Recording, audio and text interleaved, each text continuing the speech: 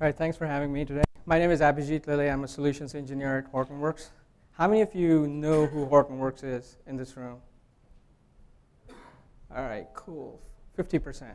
All right, so I'll just spend a couple of minutes explaining who HortonWorks is, right? So we all know what Hadoop is. So it's around 2004, 2005 timeframe, Yahoo decided to build this file system and analytics framework based on Google's paper for MapReduce and HDFS. So they formed a team of 30 or so engineers to build that system. And around 2006, they open sourced a project called Apache Hadoop, which had HDFS and MapReduce as initial projects. And they started working with Facebook and building an extensive data warehouse platform. Now, fast forward to 2011, Yahoo decided to make this team as a separate company, and that's how HortonWorks was born. So we took original 30 engineers which built Apache Hadoop from Yahoo and created a company called HortonWorks. The goal was to create an enterprise-ready Hadoop. We know there's lots of gaps in Hadoop, and we wanted to make sure that we fill up all these gaps and make Apache Hadoop enterprise-ready, right? And one of the projects, or two of the projects we're going to talk about is Stinger, right? Or Stinger and Taze specifically. So I'm going to follow the same theme that Elliot had, is to make the interactive queries better, right? And we all know Hive has certain gaps today. It is great for querying large amounts of data, but it's not that fast for interactive querying or doing dashboarding type of work. So around 6 months ago, we started working with Facebook to invest more heavily on Hive because, primarily, all of the customers who are using Hadoop today are using Hive as their data warehouse or extension to that data warehouse. I'm certainly not saying we're replacing your data warehouse, but extension to that data warehouse, right? And lots of investment, lots of code has been developed around Hive. And the way HiveQL was built was kind of difficult initially, when they started contributing to it. So people have learned their ways from traditional SQL into HiveQL, right? So now all these skill sets are basically formed around Hive itself. So we wanted to take Hive into the next generation Hive, which supports interactive querying, dashboarding, visualization, so that you don't have to run a query, go get a cup of coffee, and your results will be there, right? So we need to interact with the system at a large scale. So we essentially make Stinger as an initiative. Stinger is not a product. Stinger is built on an initiative, which basically means we're going to make Hive better by improving multiple projects, right? So if you see Hive today, underneath the Hive framework is MapReduce. So essentially, when you write any queries in Hive, it turns into a MapReduce job underneath, right? So that's one. Is there any question? The second one is, we know HiveQL is not completely SQL compliant, right? So we want to make sure that we give deep analytical functionality, right? We want to make sure we have wide variety of windowing functions, and we'll see where we are at with that, right? So those are the two-pronged approach we're taking, right? So first, improve the latency, improve the throughput of Hive itself, and then improve the functionality of SQL, because we all know SQL as we learn, right? So three things that come with this. One is take this MapReduce engine and basically improve with something else, right? Because we know MapReduce framework is not fast enough for interactive querying.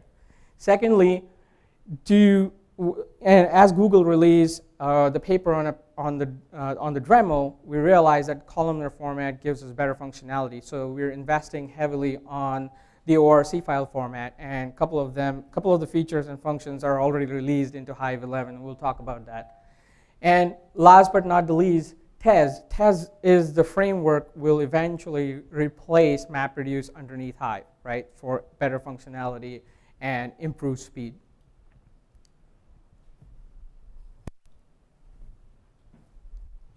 Okay. So as I said, it's an initiative, right? It's not a product. It's not a singular product.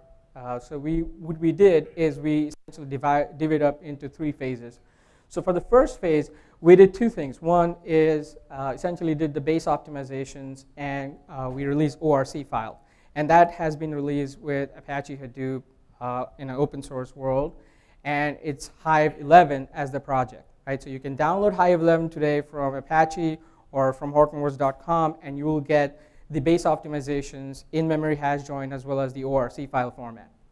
The second one is, it's kind of ironic, right? So the new PMC, or the new chair of Apache, is Microsoft technical architect. Isn't that funny? But that's great, because they're contributing very heavily.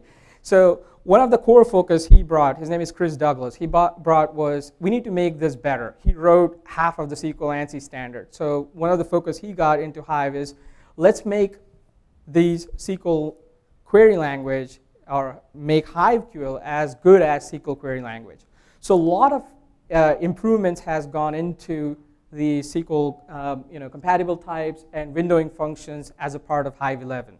And we're adding more and more features to it as we go along into this journey.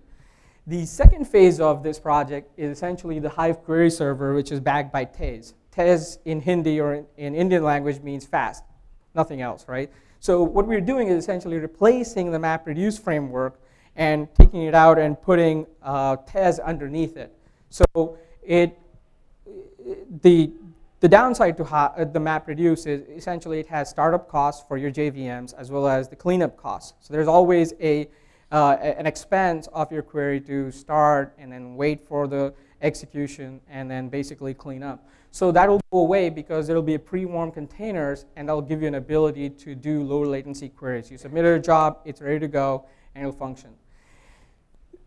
Obviously, query planner improvements are ongoing. So a couple of things that we'll see in the next few slides is how MapReduce works, right? And how query planner is trying to improve the data structure, improve the MapReduce jobs underneath today, and then how it will function with Tez.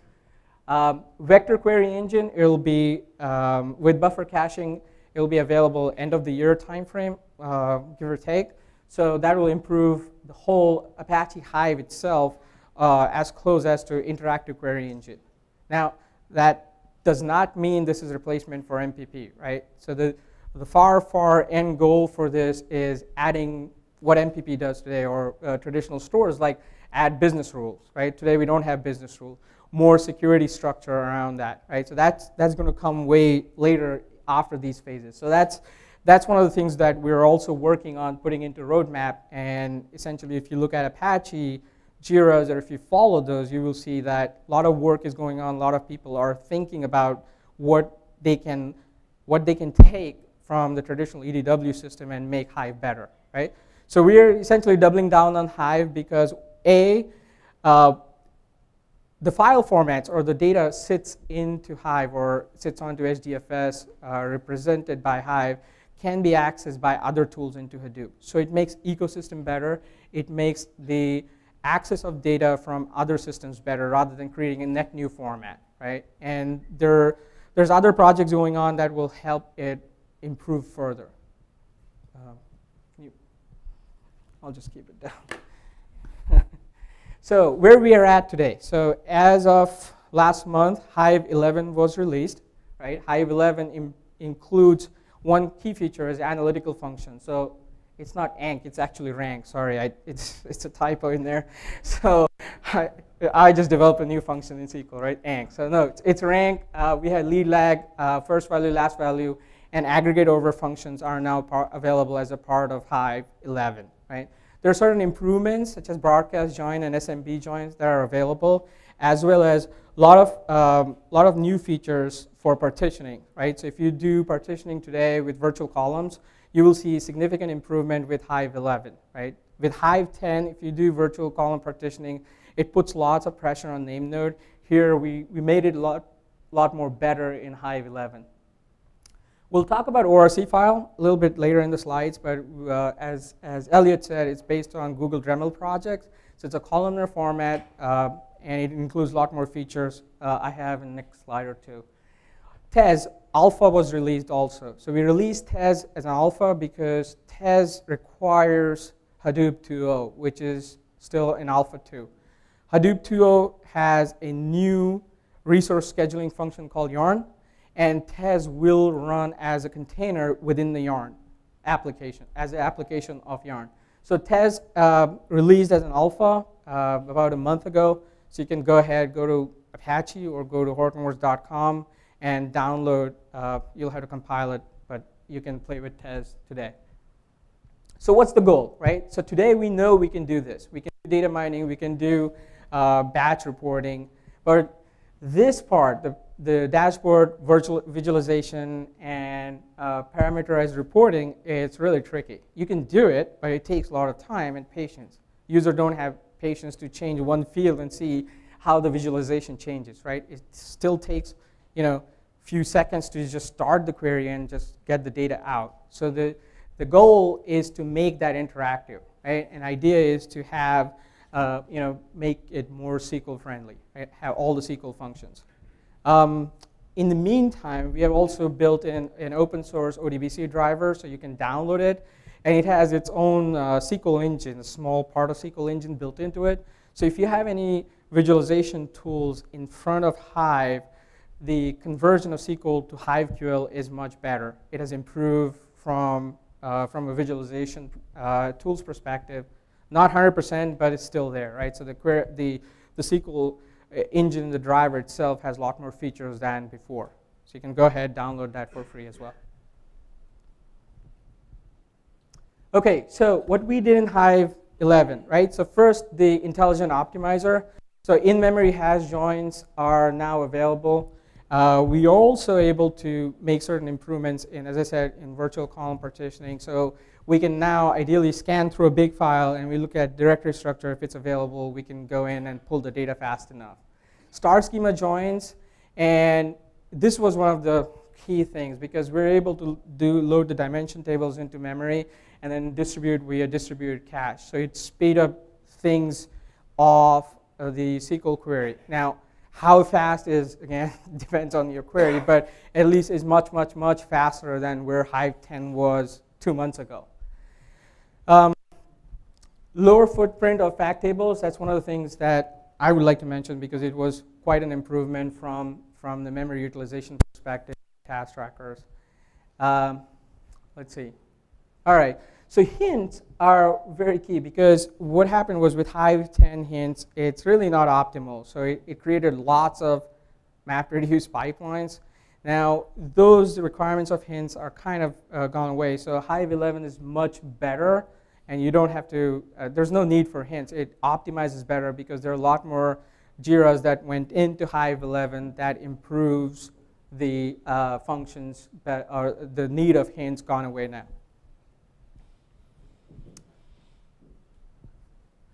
Okay, so this is one of the things that we did, and this is no way means the speed of the query, but if you look at it, the number of steps that MapReduce has to take, that's basically incrementally added changes to it. So if you look at the Hive 10 without hints, you can see there are lots of multiple MapReduce job gets, multiple MapReduce stages started.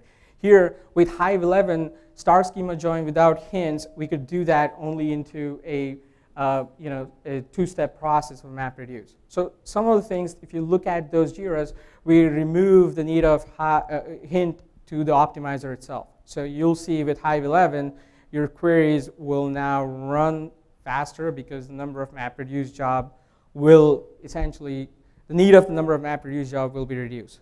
One key feature for this, or actually one key benefit of this, will come with Tez, because today what happens is when you write a MapReduce job, the intermediate output of the task lands on the disk, right? And we all know the disk is much, much, much slower than memory. So the goal or the improvement in Tez is essentially take that intermediate output of the task and keep it in memory. Now we're able to do, instead of reading that data from disk again, we can read the data faster in memory itself. So that's one of the steps to go to Tez when you go to Hadoop 2.0 and use Tez along with Hive and Hadoop 2.0, you'll be able to see the queries improve faster. Today with Hive 11, we'll still collapse that output task onto a disk for now. Elliot, can you go forward? All right, so we talked about ORC file, right? We looked at the storage or the data structure, how the data gets laid out. So you have text file, your RC file, your sequence file, and another new format, ORC file. This is a columnar structure we're able to get into Hive 11 or moving forward into Hive because it is much faster, right? It makes better, and it's evolved in Google Dremel format. So Google released that paper about a year ago. So Facebook started working on it along with HortonWorks, and we're able to now produce a ORC file format, right? So it's a columnar format. It has a lot more features. One key feature is we're able to now consolidate the output of the map task into a single output file. So traditionally with Hive 10, without ORC file, you'll see output files or output of the task will be split into multiple files. Now, we can put that into a single file.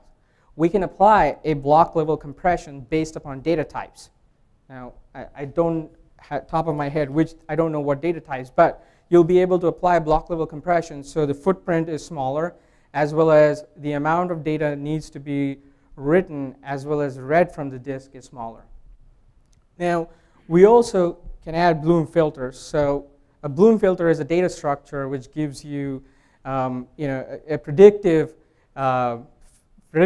filtering, should say, gives you an ability that this element exists in the data or not, right? So now you can add Bloom filters with ORC files so that you can enable quick check, does my data there or not?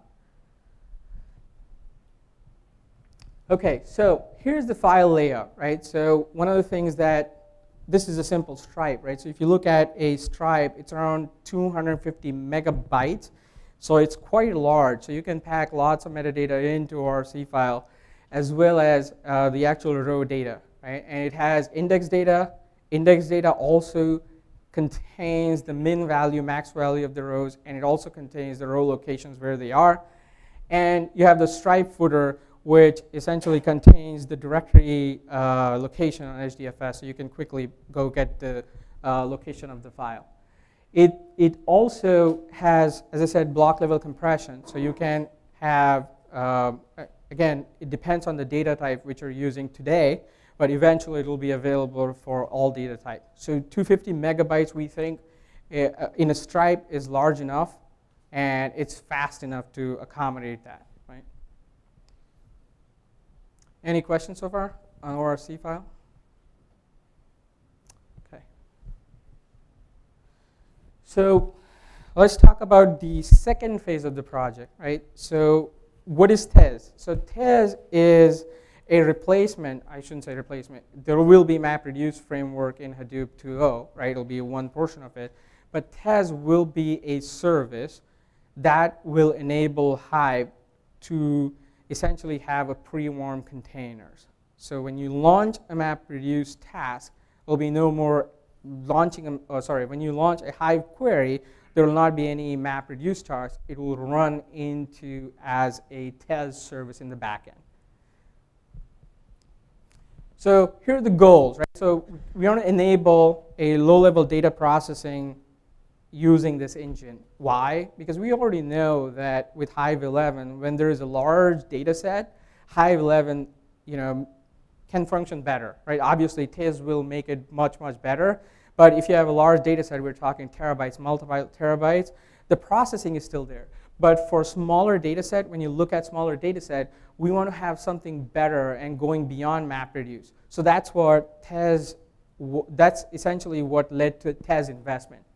We want to enable efficient pipelining of the job. So the query optimizations, as well as the intermediate output of the jobs, will be the ones that will make this much faster. So we will, with TES initiative, we will not write the output of intermediate map task onto the disk. So instead of doing MapReduce, then doing MapReduce, you can just do MapReduce reduce, right? And obviously, it is built on Yarn, so it'll be a Yarn application.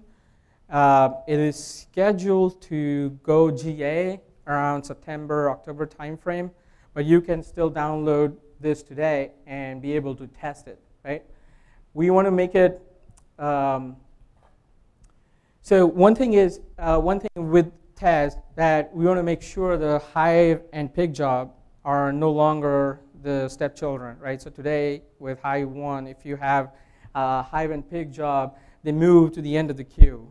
So tomorrow, if you're using some sort of, let's say, capacity scheduler, it'll be treated as the performance-oriented job when you use a Tez service.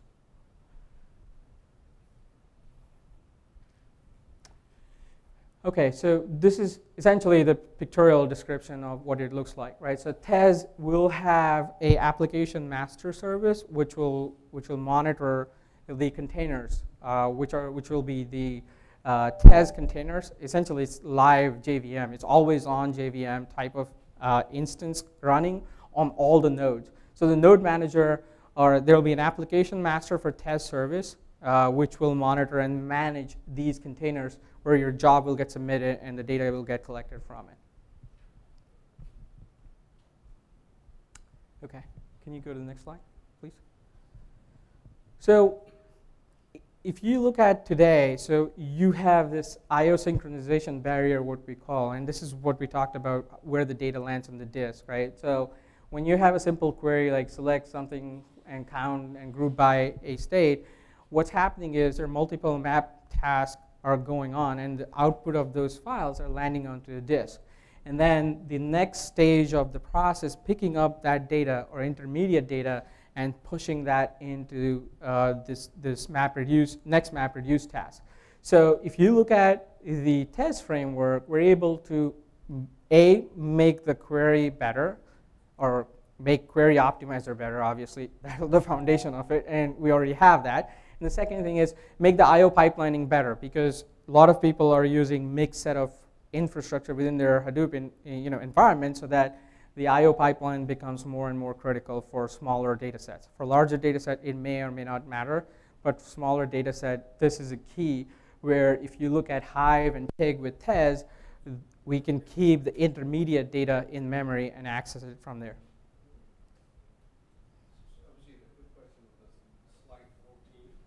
Can you go back? Yes. So these instances always running, or is it like triggered by something? Which instances? These containers?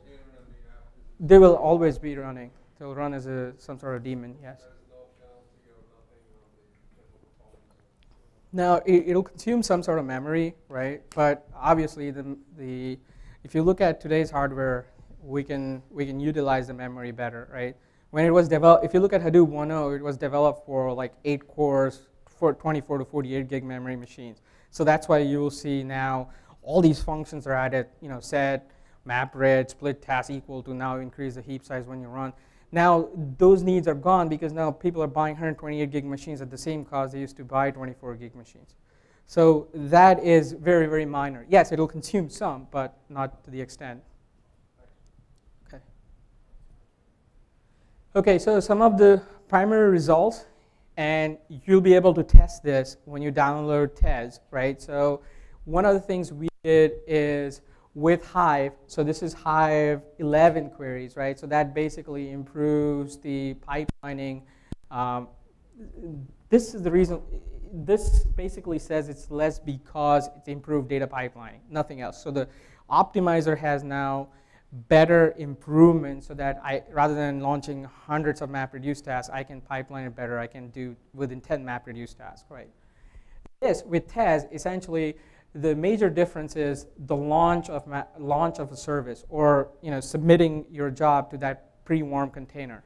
Now, the reason behind that, the launch, we only say launch here, but obviously when you launch a JVM, there's always a shutdown cost to it, and as a part of MapReduce job, you'll see at the end.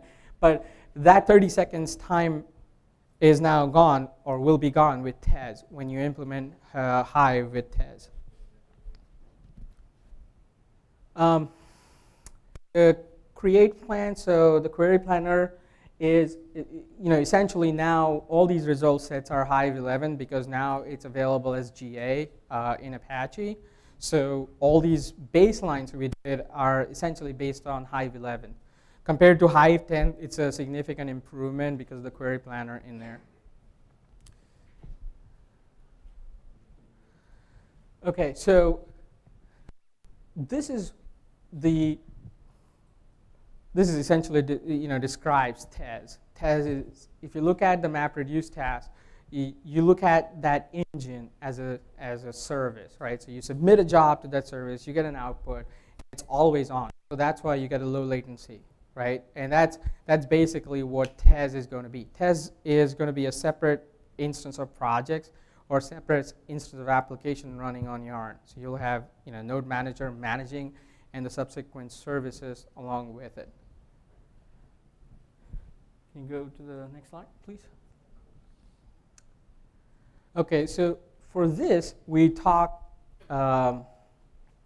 most of this, right? So this is essentially one of the things we're working on is potentially take it to future memory-based performance optimizations. And it's not like an in-memory database, but with the extent of having more and more memory on these servers and available, we'll be able to utilize these resources better. Right? Now we have an ability through TES to do that. Previously with MapReduce we didn't. With TES we'll be able to pre-warm these container, maybe do some sort of caching mechanism with TES that'll improve that further. So we're still talking sub-milliseconds response time. We're not talking microseconds response time, but that essentially is where we're heading with the future. All these other things are almost in code complete state for Hive, TES, and basically the whole Stinger umbrella framework, right? So we're testing now the beta phase of it, and it will be released very soon. And you'll be able to download that. I mean, obviously you can go to Apache and compile that, but it is scheduled to release for GA around September timeframe. Do we have any more? I have any more slides? Right? How long do I have? Or am I good on time? Good. Okay.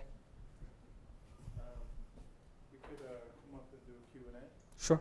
Yeah. And actually, I have a first question. I don't know if Jeremy Brown is here, but the first question is, let me get a mic. You can have one. I have two, so you can have one. Yeah. Can you guys hear me? Yeah. Okay. Somebody just asked me a question online here. Let's see if I can find it. Hold on. I lost it. I heard it. He's right here. Yeah, right here. Yes.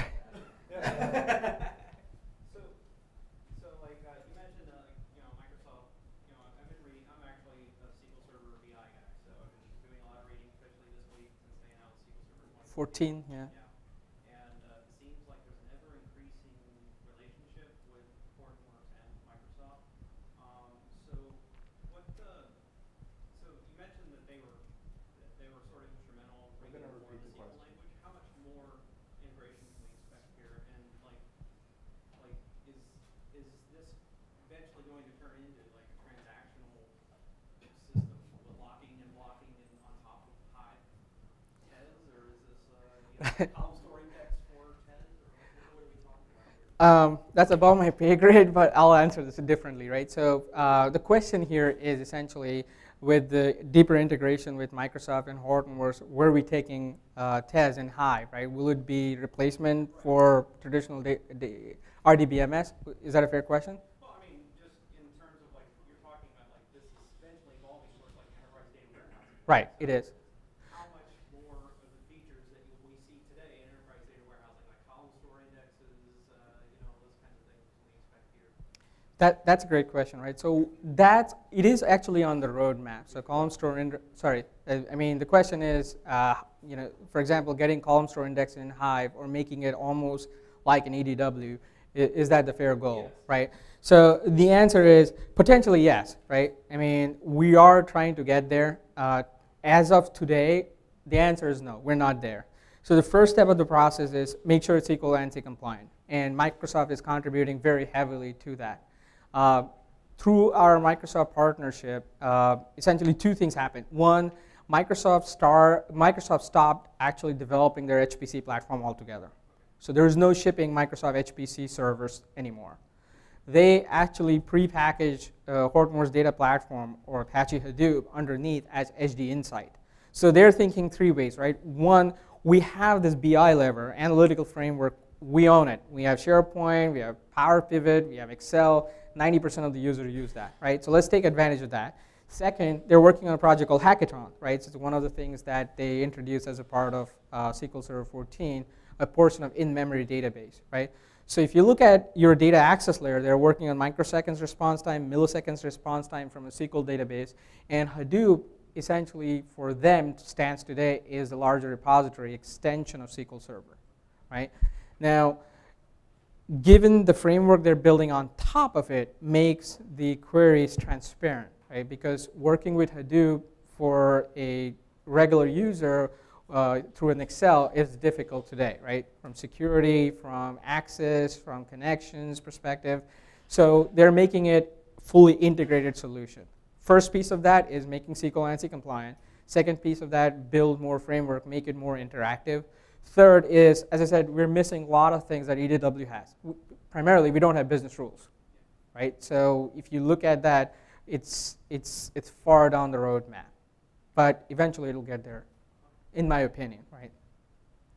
And it's not only we are contributing, it's a democratic investment, right? So Facebook is there, Microsoft is there, so it's obviously the, I'm just wondering, like, at what point you can stop being jobs and actually being transactions? Where do you stop calling it a job and start calling it a transaction? It's sort of, I know it's sort of a trivial. that's a great, sorry. Yes, sir. So I'm still trying to get my head wrapped around TES. So is it like a query optimizer sort of where they're taking, essentially merging the reduce phase of one job with the map phase of the next step in the process, or what's happening here? So TES, so if you look at MapReduce, right? Oh, I'm sorry. So his question is, what is TES? He's trying to understand in detail what TES is, correct? Okay, so today if you look at MapReduce, right, so MapReduce has a resource scheduler built into it, right, so Job Tracker manages it and it basically distributes to all these task trackers. So what TES is, essentially it's always live JVM engine.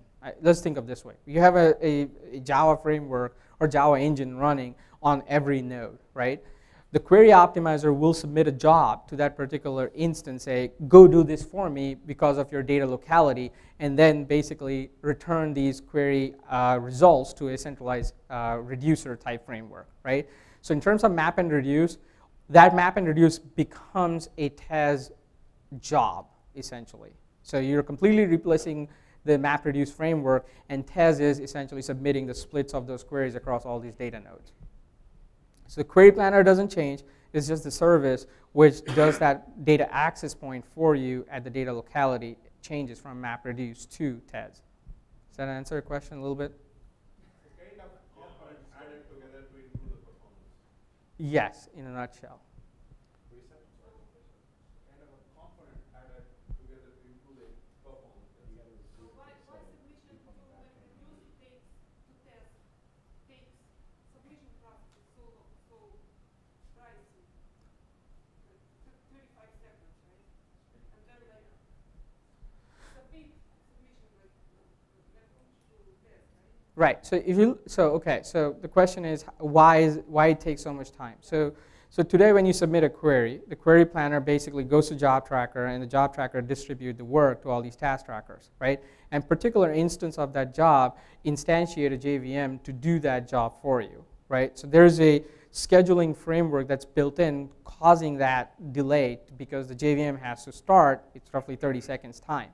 Now, what if we can eliminate that, because we already know the data locality where the data exists, and we can say, hey, if the engine or JVM is already running, we can submit this job directly. So we built that query planner to understand what TES is, or TES framework is, and eliminated MapReduce altogether. That means no more job tracker, no more scheduling through other resource manager. Yarn says, okay, there's another instance of this engine is running, you have all these resources, go execute it.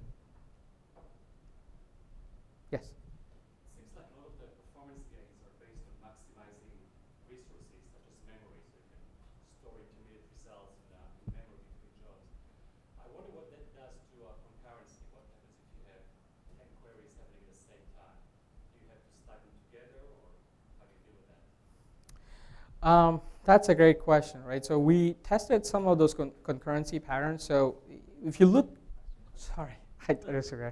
So he's saying all these optimizations are basically built on effective resource utilizations, right? So what if you have multiple concurrent queries? What happens to the performance, right? So this is not by any means your daemon is running, it has access to everything, right? So it's a kind of C grooves built onto it. So if you look at a higher level framework, you have to use some sort of capacity scheduler. So when you pool all these resources together and you say, you, Mr. Customer A, has a 20% execution or 20% slice of the pie, you're not going to get many more tasks on top of it. So there's always a resource scheduling is going to happen from a higher level through a capacity scheduler type of framework. But you'll only get a percentage of that particular instance of resources happening on there. So effectively, there will be concurrency limits on test service. I don't know the actual numbers for that yet, to be frank with you. Yeah, so a follow-up question, if let's say I'm limited to 20% of the memory and my intermediate results require more space, I assume I can swap some of it to this between one term running? At the moment, yes. So we haven't built into any quotas today, so that's still available. So the intermediate results will be available as part of HDFS, yes. But there's one more JIRA open so that you can build into HDFS quotas available so that one crazy developer cannot hog on to everything. So you can actually set quotas moving forward in HDFS. So there's a JIRA that will eventually submit that includes the total capacity, intermediate task capacity, and whole 9 yards. Not there yet, but it'll be there. But does that answer your question? Yes. Yes, it sounds as it is moving towards MPP type of processing too, right? Yeah. When you split files between machines, how does it sound with compression, scheduling? What happens with massive writes and because you're trying to do it close to real-time query mechanism, right? How do you plan to manage concurrency with massive writes and real-time queries coming in from individual users? So, Can you repeat the question, please? sure, sorry. What's mainly storage? Okay, so he's basically asking that this is essentially turning into an MPP type of a system, and how will we manage the resource scheduling when you have large scale of writes? Just example one, and the second I forgot. Sorry. More concurrency. When you're planning to get into this phase where you have files split across a number of machines, right, and can scale incrementally now your capacity. Everything related to MPP. Right. So MPP. Okay. So if you look at a resource scheduler perspective, right? So Yarn will combine capacity scheduler into it, right? So today we have a capacity scheduler built on top of it. So you will always get a percentage of the resources available to you, right? And that boils down to disk, memory, CPU, and it's not a map and reduce task anymore or slots anymore. It's a portion of the instance you can use. It will be combined together from a Yarn perspective, so you will have effectively out of the box. Anybody can default group has 100% utilization capacity. So if you start 2,000 or 2,000 tasks, you'll be able to do whatever you want to do with it. But essentially, the resource scheduler will be a modified capacity scheduler built on Yarn that will effectively manage that quota framework. I shouldn't say quota, the resources better for you. Oh, yes, sir. Two questions. What's the relationship between the new Hive with Stinger and Tez? It uses Tez, or what's the relationship? So the question is, what's the relationship with new Hive version, and does it use Tez? So Hive, you mean Hive 11? Yeah. Right, so Hive 11 does not use Tez. Hive 11 still uses MapReduce. It's still based on Map Hadoop 1.0 framework. The next version of Hive around September timeframe will use Tez. Actually, that was like my next question. Like, what is this stuff available Absolutely. Or Yes. or is it like with the September time frame? Like is Stinger like available like now? I know it's not a product, but that's why I said like new Hive. Right. So I'll repeat the Same, question. right, Right. like, So now I remember to repeat. So when is it available? So in a nutshell, so today you have Hive 11 available as full GA. So you can go ahead download Hive 11. That does not come with Tez. Okay. You can go to HortonWorks or Apache website. You can download Tez as alpha as well as the new version of Hive with certain of Jira's made to it, which can use Tez. So it is available on alpha. You have to compile it and use it from that perspective. And does the fast querying, like, is it already there? Yes. So in It's alpha, Hive 11. well, Hive 11, no. So Hive 11 as a GA product, no. But Hive 11 combined with some other Jiras and Tez as an alpha, you can get the real-time querying. So it's like Hive 11 plus a bunch of different. Hive 11 half and Tez. I should say. Yeah, I looked all over the place. I couldn't find Just where go. exactly download this stuff and just get all of this stuff in your product. Yeah, that's another challenge. So what we're doing, so that's one thing, right? So you go to Apache, it's like, okay, I need to download this particular project and 10 different patches with it to get to that 11 and a half point. So what we're doing as HortonWorks, we're basically combining these and doing a quarterly release cycle. So we're essentially combining what we have tested with from a particular project and patches perspective and putting that into a HortonWorks data platform. Again, it's open source product. You can go ahead and download from us or either from Apache, but we're making sure that Hive 11 with the 4 Jiras I listed, 3784 for star schema join, is part of it, tested, and works better. But we're actually releasing as a quarterly release cycle, right? So HortonWorks data platform 1.3, 1.4, which will coincide with 11, 11 and a half. I shouldn't say 11 and a half. Whatever release they pick up next time.